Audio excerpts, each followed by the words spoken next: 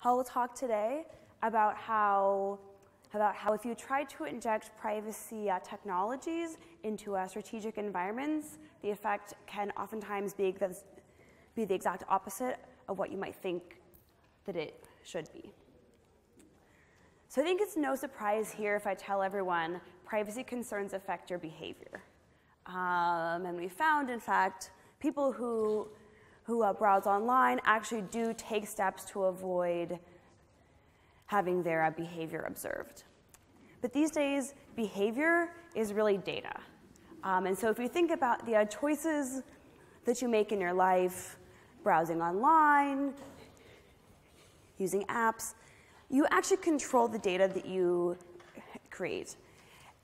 And you can actually create different data by, for example, changing your browsing behavior or even deleting history. And in past work, I showed with some co-authors that in general, you really can't make meaningful inferences from the choice data of people who have privacy concerns. And so if you want to make use of this data, then you really have to do something about the privacy concerns individuals have. And so you might think, maybe I can just inject some privacy technology that can limit the way individuals' information is going to be used or shared. And if so, does this solve the problem? And also, how does my choice of a privacy technology affect people's behavior? And so that'll be the main question that we ask here. And we'll ask it in a simple economic model of data-driven decision-making. And we'll ask, if we control informational flow among players in a game, how does this affect behavior in equilibrium? So we'll have a simple two-period model with 3 players.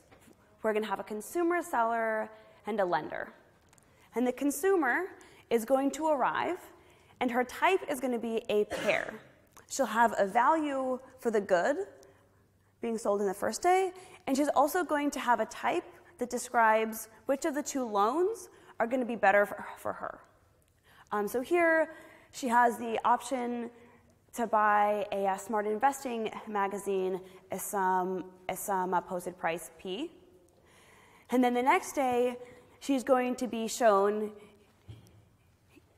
either this very nice looking loan or this very sketchy looking loan. And her type here is basically whether she is credit worthy or not.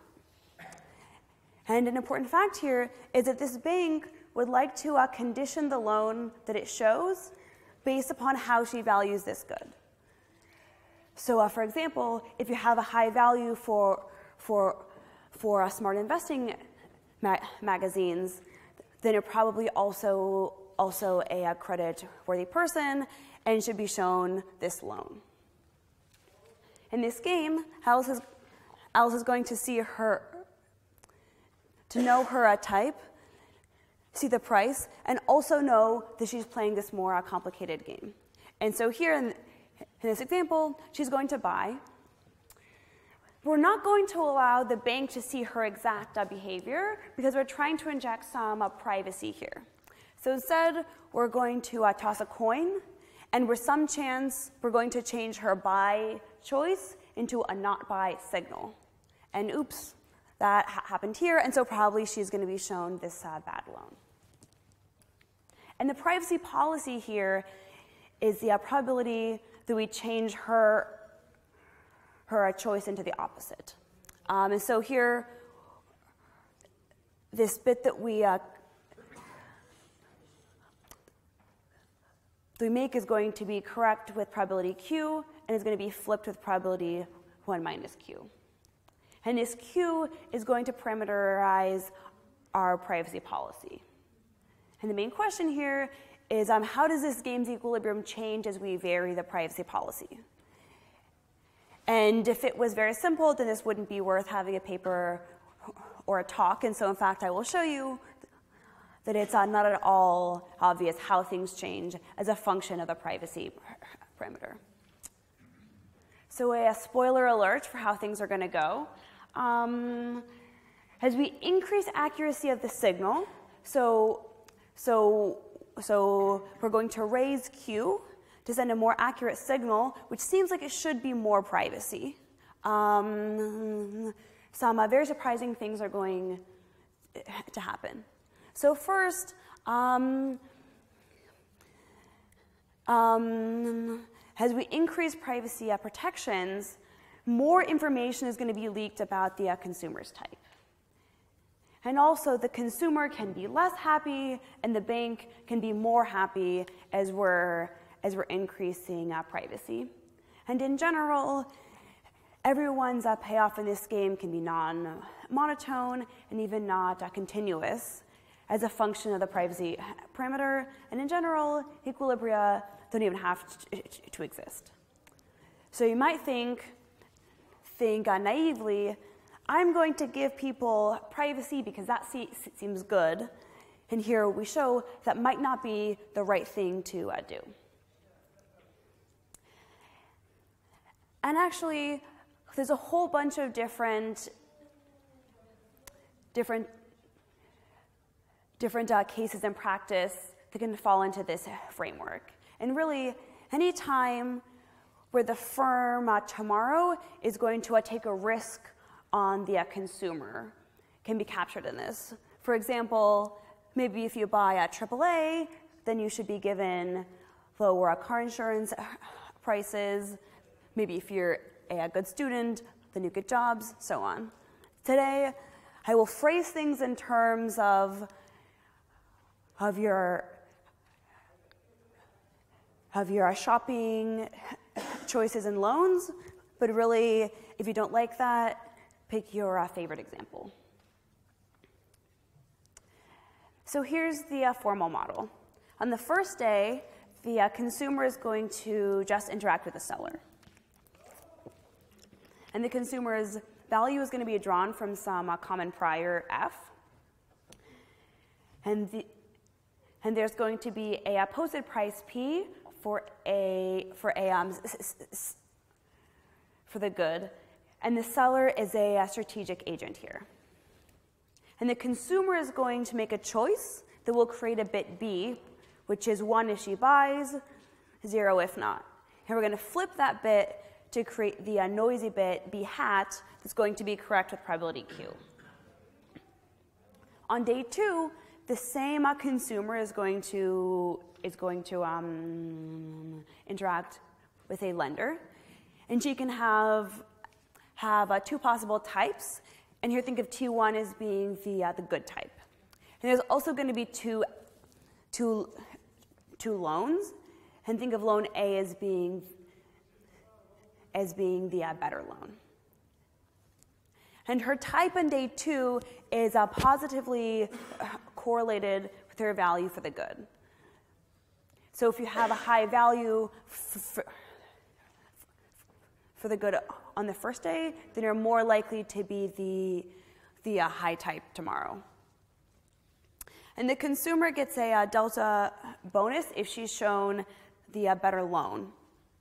But the bank would prefer to screen the consumers based upon their types. So if they show add 1 to a consumer of type T1, then they're going to get this as their surplus, and so on for all 4 possible assignments.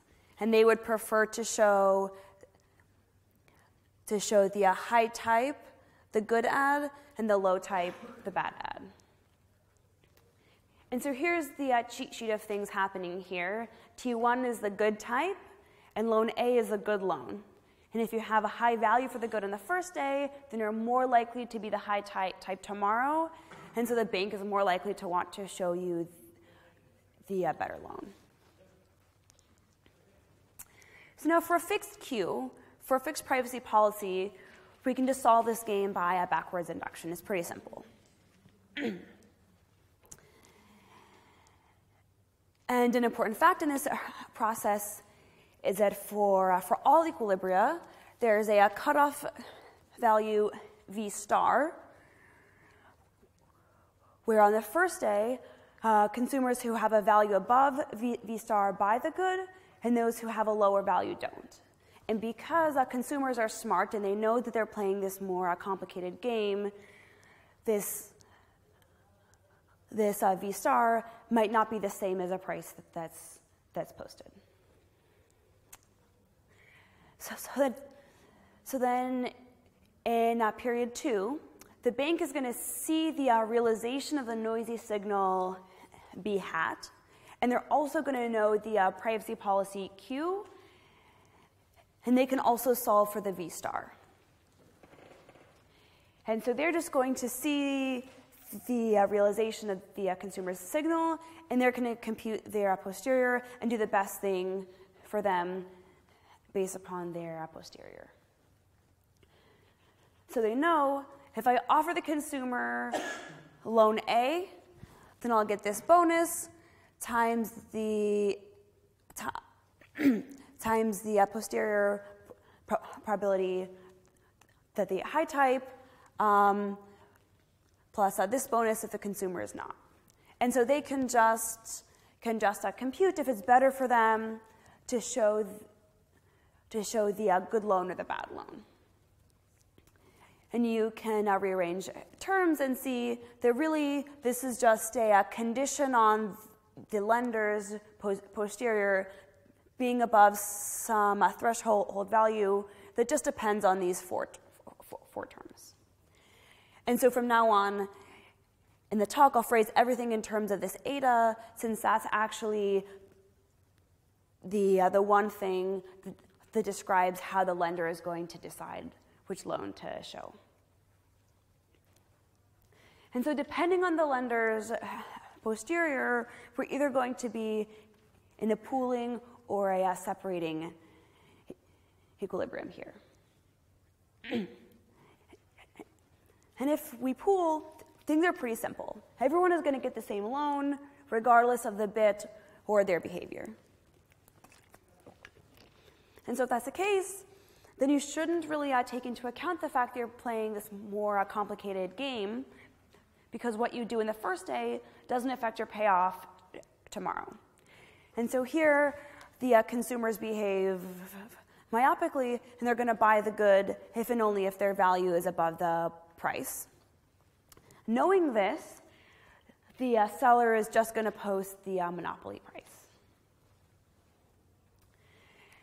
And so then the two types of pooling equilibria will exist exactly when this behavior satisfies the conditions on the posterior.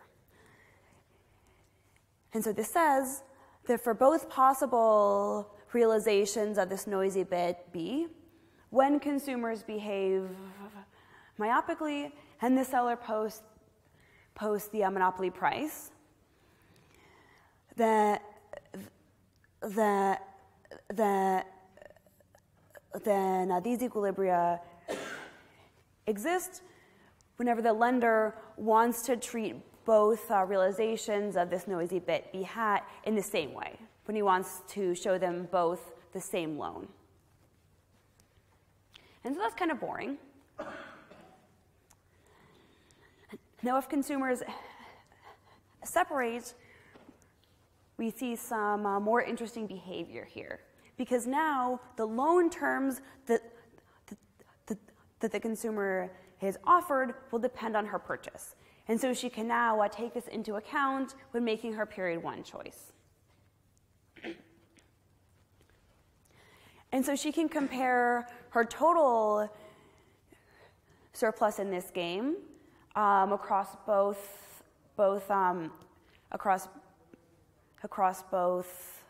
periods, and then decide to buy or not based upon that. So this says that she'll buy exactly when her surplus from buying today plus the probabilistic bonus that she gets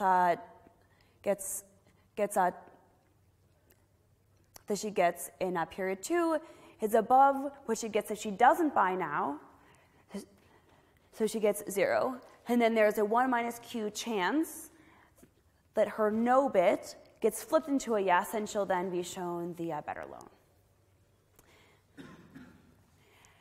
And if the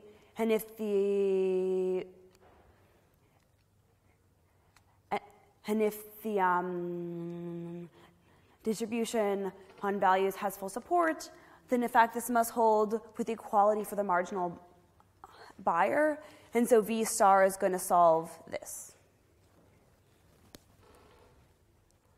Knowing this, the seller is going to post a price to maximize their profits, given that this is how consumers behave.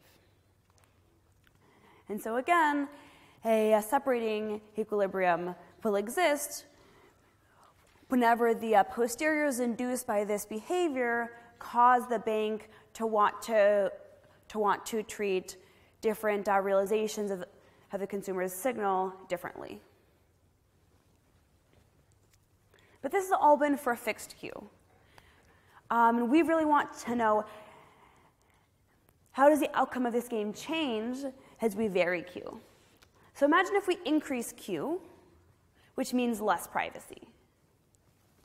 So I'm going to send a more accurate signal, which sounds like less privacy.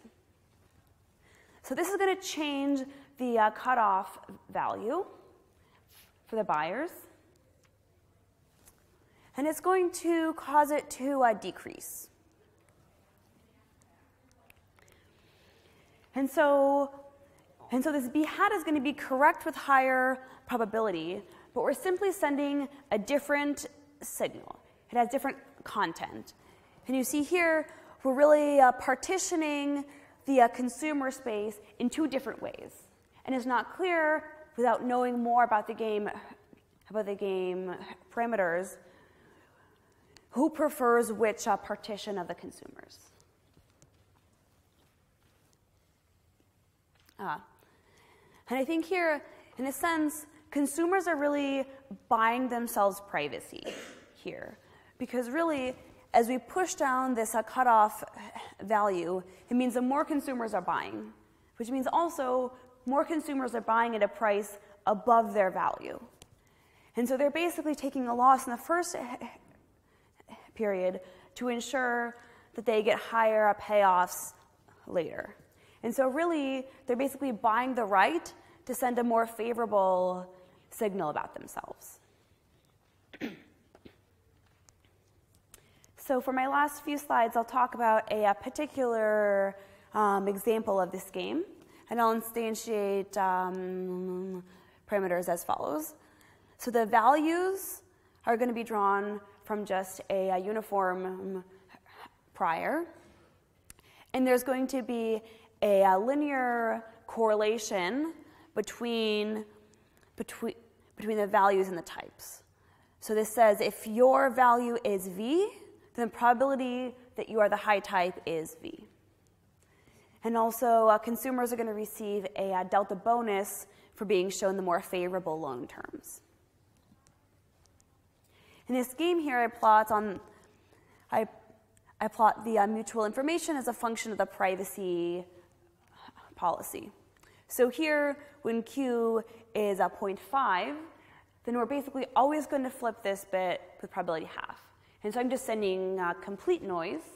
And so this is also complete privacy for the consumer. Over here, Q equals 1. And so I'm going to send a perfectly accurate signal about your behavior. And so this is no privacy. And I plot here, this is the mutual information between the bank's posterior and prior, which is really capturing quantitatively how much information is consumed, how much information is contained in the signal about the consumer's type. And of course, the most surprising thing here is that this information is U-shaped. It's not going to be monotone in the privacy parameter. And the reason why you see this is because, again, the consumers change their behavior to account for the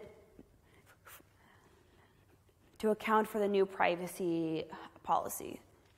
And in fact, here at the extreme, in this game, we see that all consumers purchase the good regardless of their value. And so I'm sending a perfectly accurate signal that contains absolutely no information.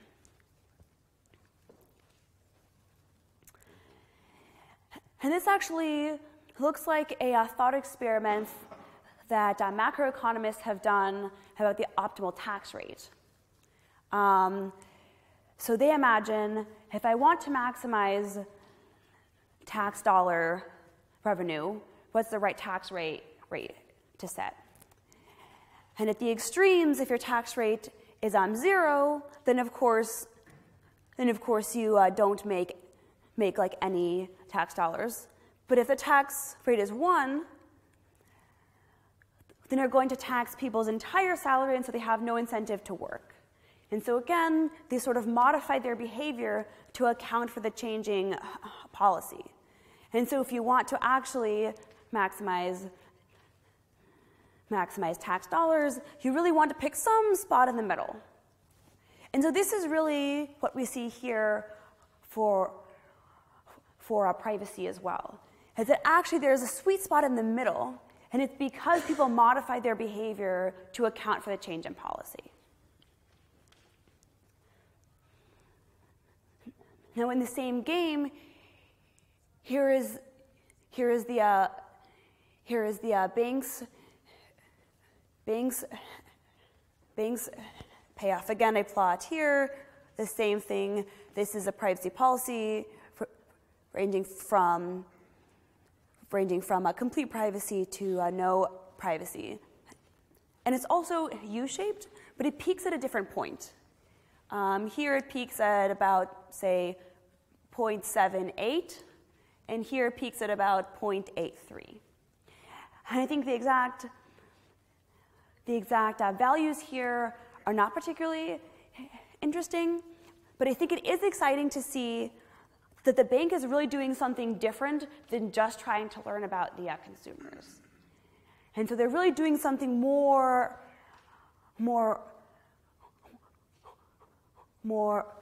complicated. And so again, if you want to help the banks, maybe you don't just want to help them learn everything there is to know about the consumers.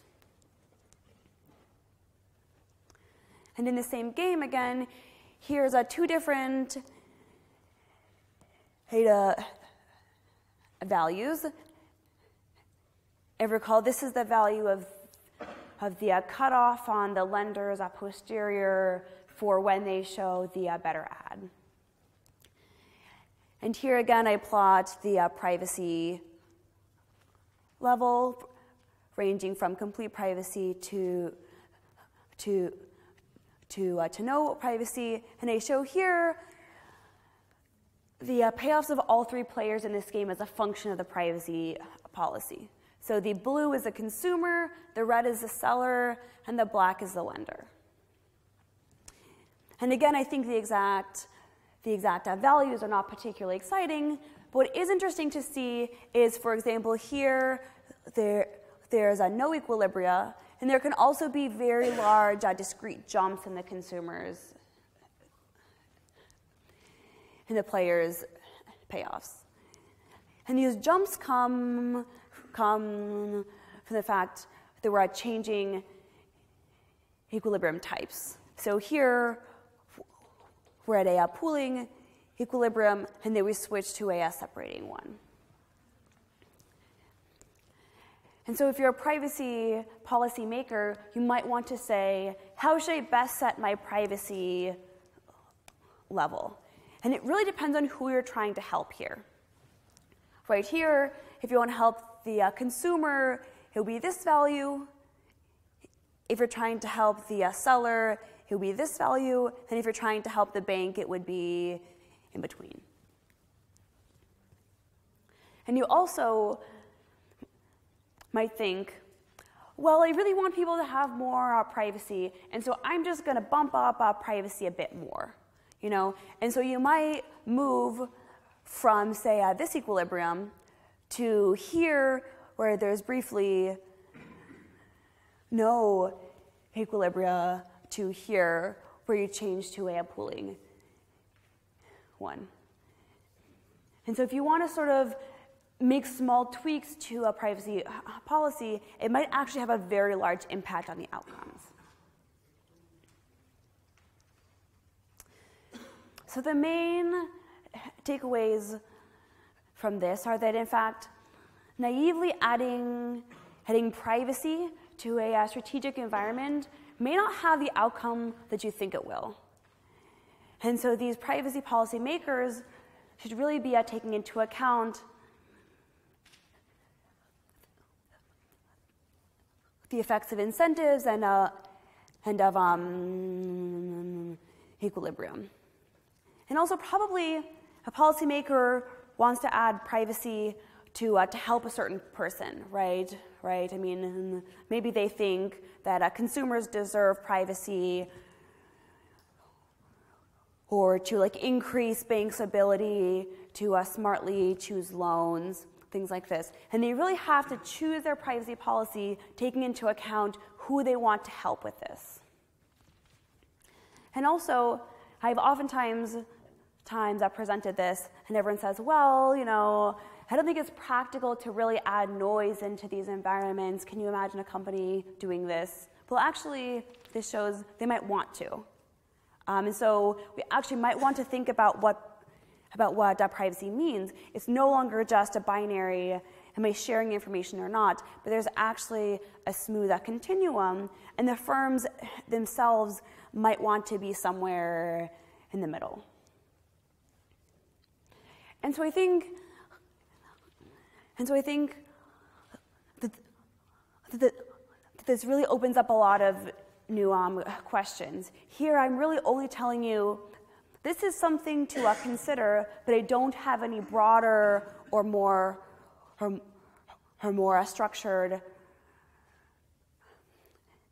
advice beyond that. And so I think there's a lot of work to be done in the future of looking at specific game environments that arise in practice and offering more structured advice there. Thanks.